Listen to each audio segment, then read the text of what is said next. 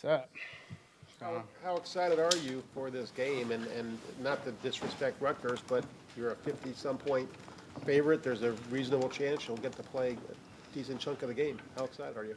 I'm looking forward to it. I think the thing I'm most excited about is I have a large group of family and friends who can't always make it out here to Ohio for games, so I'm excited to have them there to see me play.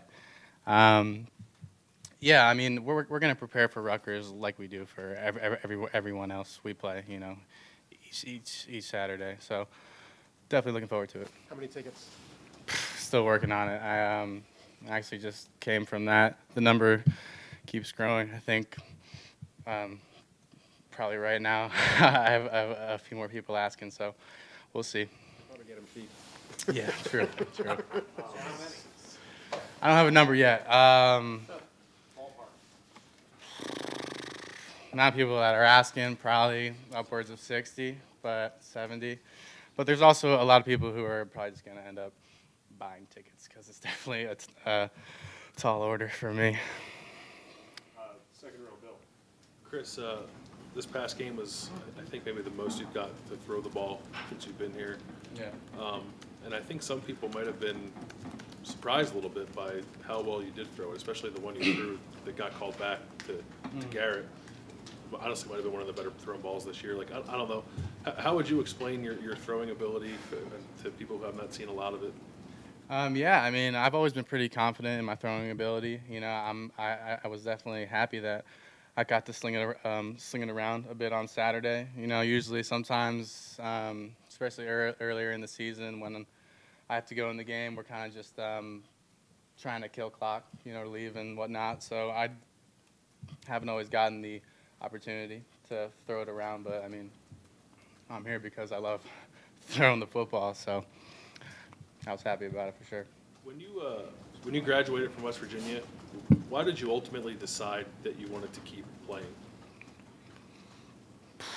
I love the game, man. I love playing football. I love throwing the football too. It's that simple for me, you know, that feeling of throwing like a perfect pass, you know, for the 5 seconds that I threw that one post up to 5, you know, I felt really good, and that's why I'm still playing, and I'll play for as long as I can. Yeah. Fourth row, Patrick. Coach Dave mentioned that when you first got here, you had to do some reshaping of your body physically. I'm just curious what that entailed, if you can remember that. Yeah. So I had been away from football for 7-8 months before I got here, and I had a hell of a time.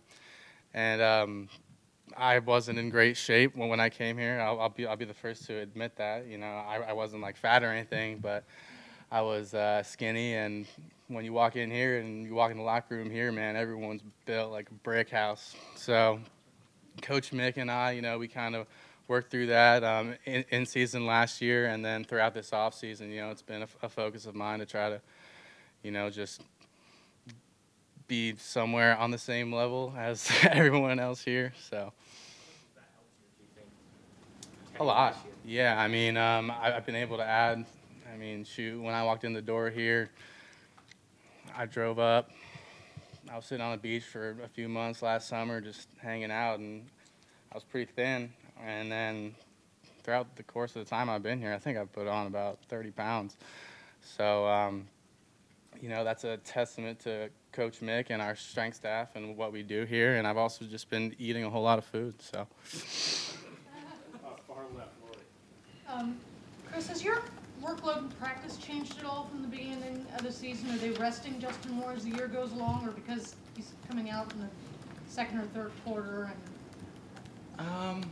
I wouldn't say so. I mean, our practices are pretty structured, and we're fairly consistent with the reps that we have. I mean, Fields is a freak. He doesn't really need much rest, to be honest. So I'd say that it's been pretty consistent since preseason, yeah. How challenging is it for you to play with the number of reps that you're being given? I don't know. I mean, that's the way it is when you're the second-string QB. You know, you can't always get as many physical reps in practice. You know, I try my best to, you know, when I'm not in there, I try to use my mind, you know, and get those mental reps to be prepared. I look at it as a challenge that I welcome, you know. So, yeah. Chris, when you got here, it seemed hard to envision that you would have the amount of opportunities you've had this year. You know, you looked at the room and the way it was then, it was like, well, I don't see a path for Chris to play. Has any part of this ever caught you by surprise, or you catch yourself thinking, like, this worked out way better than I thought it could? I don't know. I never really thought about it like that. You know, I just came here and I planned on doing whatever I could here for Ohio State, and you know, things shook out the way they did, and I'm just grateful for every opportunity I have to play. You know, so Aside from your, you know, adding that 30 pounds, how do you feel like you're a better quarterback now than when you got here? I mean, mentally, you know, the way that Coach Day, Coach Yursich, and just the philosophy of our team and our offense here, I just feel like I'm so much more mentally prepared, you know, week in and week out. I think my football knowledge has skyrocketed since I walked in the door here, 2 years ago? A year ago, actually, shit. I think that's helped me a lot, you know, on the field, yeah, for sure. Second row, Tony. You say it's a great feeling when the ball is in the air, especially even the one that got called back. Did you get hit on that one? The one that got called back? Yeah. So you say it's a great feeling, but then, you know, you got smashed, right? Yeah, I think the pros that way, the cons there. I knew I was going to get smacked, and I had the option to get the ball out of my hands quick and get like 3 or 4 yards, or hang on to it for a split second longer, get smacked, and potentially get whatever it was, like 50 yards and a touchdown. So that's kind of what went through my mind there. Third row, Rob. Coach Day said it helps to be sort of creative, mentally creative, because you don't get a lot of reps, and you mentioned that. Can you walk us through sort of how that works? Is it like watching a movie? You just sort of picture things? What's the process? I'd say like in practice, I stand right behind Fields when he's taking his reps, and he does the same with mine. That's just kind of the culture they have here at Ohio State. So I'll see the play come in, and I'll go through it on my own in my head, and I'll go through the reads. And usually, I mean, I could tell you where he's throwing the ball most of the time in the game, you know, aside from the times where he uses his legs, and that's what he does, yeah. Last couple, we'll go front row. We haven't had a chance to ask other quarterbacks about Justin very much this year. I'm just curious, from a football IQ standpoint, what impressed you the most about him? He just makes really smart decisions, you know. For being so young, and he doesn't force the ball, which is huge for someone his age. He's really confident in his athletic ability. So he could hold on to the ball, and he doesn't feel like he has to force it into small windows, which, you know, I don't think he's turned the ball over much at all this season, which is huge, and it's in our plan to win. So, I mean, he's just a smart young player, and he's a freak.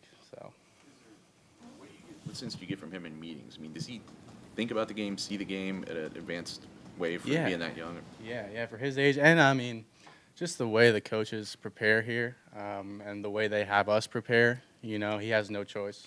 But, yeah, I mean, he's just a smart young dude, and the sky's the limit. Yeah, Chris, like, I just want to go back to the Wisconsin game, and it's 10-7. Justin has to come out the game, and like, as a backup quarterback, you're not necessarily, like, your reps are limited because of that. Like, what's the first thing that's going through your head when you see he has to come out the game, and all of a sudden you're probably taking your most important snaps as a Buckeye? Yeah, I mean, I was hoping they'd let me throwing downfield, but had to settle for the screen. Nothing really went through my head, you know. It's just like, oh, he came out with his helmet. Now I have to go in and make a play. Sorry, my buddy just made a funny face out there.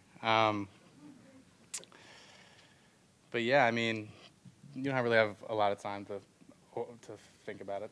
So, like, how are you staying mentally ready on the sideline? Like what happened to Penn State or what happened to Michigan, all of a sudden you're throwing in there. I mean, this time of year, my biggest challenge is staying warm on the sideline. So you could usually see me, you know, bundled up and whatnot. But I think I always stay I'm mentally ready. I don't really know how. It's just something I've learned over my 100 years playing college football. Do you feel like, knock on wood, but in a situation where you have to do that, do you feel like you could go in there and handle things pretty well and pull out? Absolutely, yeah, 100%. And last set of questions, Dan, right behind. Chris, just what does it mean for you to kind of get these opportunities that you're getting to come in and play when you talked about it a year ago? This might not have happened for you. It's awesome, man. I love playing football, and I'm fortunate to have a bunch of really talented players around me, even there at the end of the game. Having 5 and 6 that they're on the outside. It's fun. It's a whole lot of fun. What do you think are the biggest things that you'll kind of take away from this experience that maybe you wouldn't have had if you hadn't made this decision to come here? I don't know, that's pretty deep, man. I'll probably have to get back to you on that. I'm just fortunate to be here right now, and excited with where this team is heading. Can I ask you one? Fields is a freak. You're a fellow quarterback. What does that mean? What are you, in your mind? What does a freak at quarterback?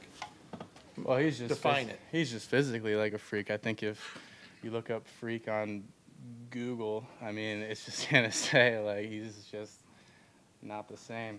So yeah. Physically he can make all the throws. He's fast. He's athletic. He's one of the fastest guys on the team, I think. And he's exciting to watch. He's exciting to practice with and play with. And he's also just a super cool dude. Thank you, Chris. Cool. Thanks, guys. Thanks for watching. Subscribe below to get the latest videos from Lettermen Row. We got Letterman Live, we've got the practice report, we got rapid reaction. Hey, and we got Buck IQ with Zach Bourne. For sure. We got recruiting breakdowns with Berm. We got whatever you need. Ohio State football and Ohio State athletics, we've got you covered here at Lettermen Row.